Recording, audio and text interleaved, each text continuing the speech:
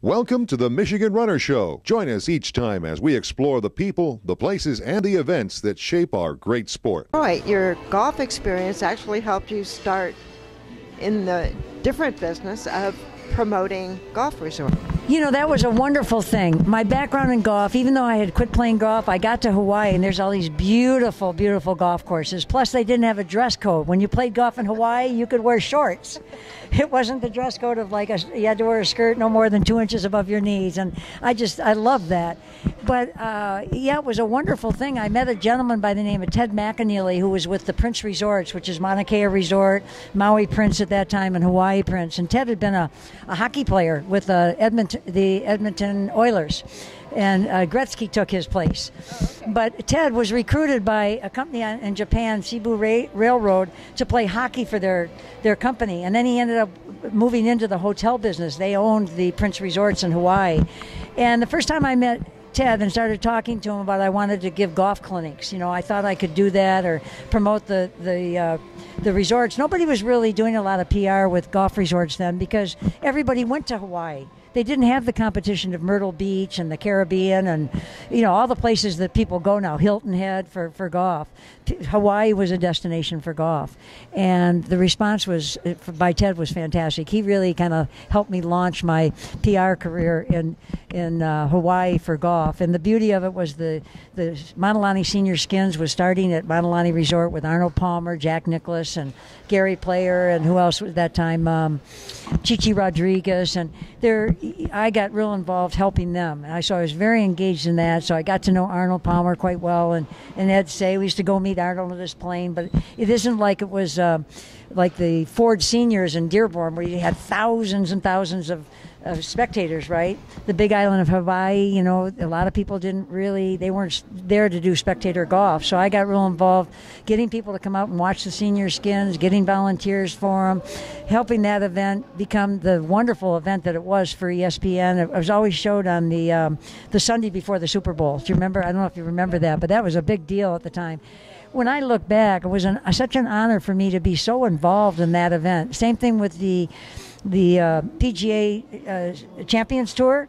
They started it was the MasterCard Championship 21 years ago, and they reached out to me to help them get inroads into the Big Island. Yeah, so from the very first year, I was heavily involved in that, working with Brian Goyne, actually, who had been the director of the Ford Seniors here, but he had been promoted to handling all the championship events. It was then called the Senior Tour.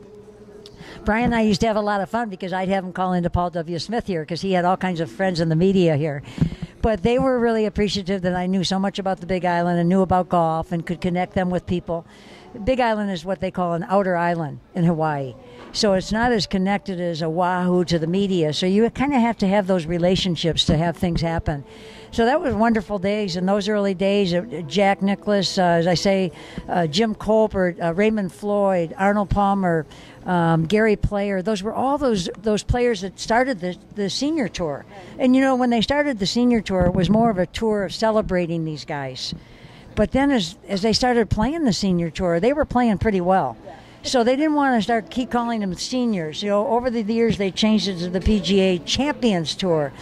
It became very competitive. They started getting a lot of sponsor money. In fact, the gentleman who is now the president of the Champions Tour, I met him at Riviera when he was the director of the LA Open, and I met him the first year that Tiger Woods played in a professional tournament. He was a young amateur, and he played in the LA Open. And then Greg McLaughlin, who's the president of the Champions Tour now, he became the head of the Tiger Woods Foundation. So all those relationships I had over those years of different ways of meeting people they've really been wonderful threads for me to be involved in the golf community at a level that it probably wouldn't have happened if I was in Detroit. It was because of being in Hawaii. There weren't a whole lot of other people doing what I was doing.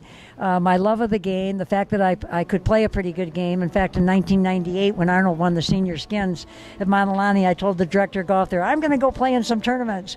He gave me a set of rental clubs, and I did come here, and I played in some on the Futures Tour. Yeah, which is now the Symetra Tour, part of the LPGA.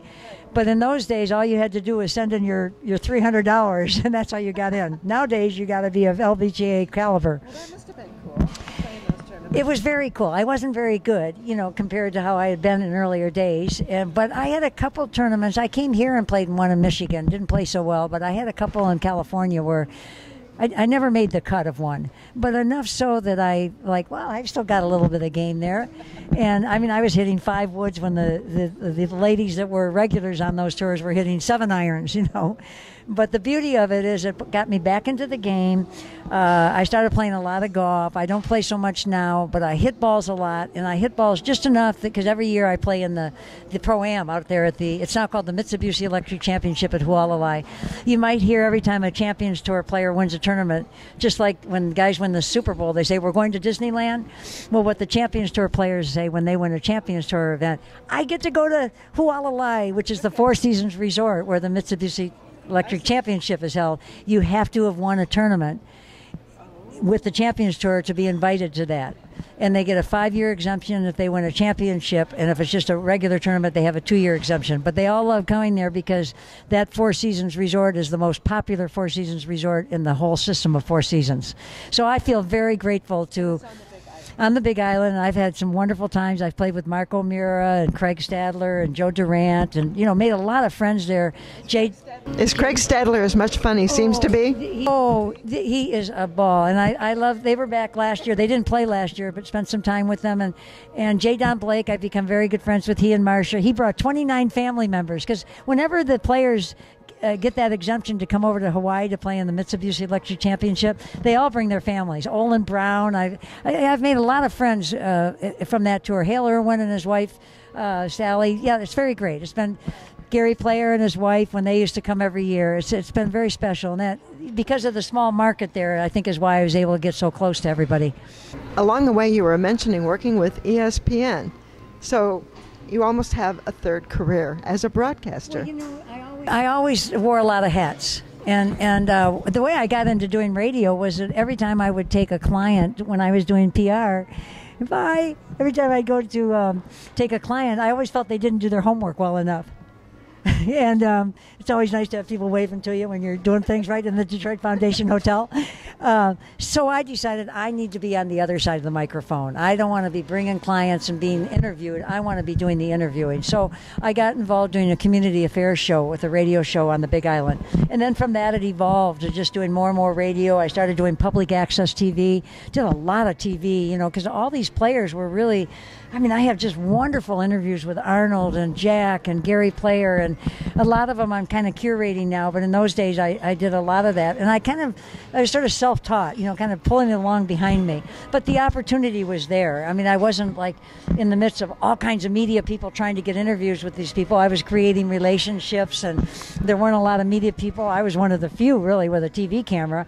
And then the radio evolved from one to another, and then ESPN Hawaii.com ended up with an affiliate on the Big Island, and that was a natural. They asked me if I wanted to do a show with them, so I did that for about 7 years, and even 7 years. How often did the show air? I ran it every week, and it kept me.